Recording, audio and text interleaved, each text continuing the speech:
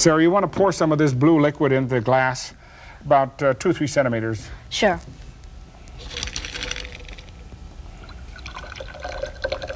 Okay, that's enough. Now, here are some pieces of dry ice. You know what it is? Solid carbon dioxide. It's okay.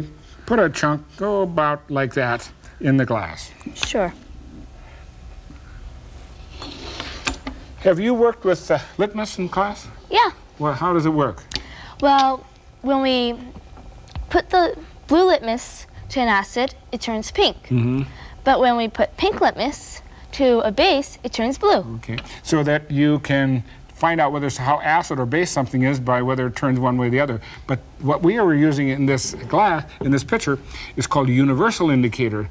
One liquid will go on the blue side if it's a base, all the way to yellow if it's an acid. In fact, what was it when blue when we started? Look what color it is now. It's green. Yes, it's green. That's about neutral, halfway between. And when it, now watch. I can guess this. It's an acid. Right, an acid. So pour in some more. Pour in some more base. You're going to change it back to, that's enough. I'll put in some more dry ice in order to get, the reason it's changing color is because as the dry ice changes to a gas, some of the gas dissolves in the liquid and makes it an acid. There's an acid already. Put in some more base. Doesn't take very long.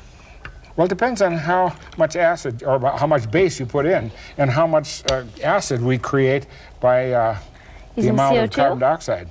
There it is again. Okay, pour some more in. A little more this time. You can see why it's called a universal indicator, because it indicates both acid and base. See how it's green now? Yeah. Okay, now go ahead, fill the glass practically up.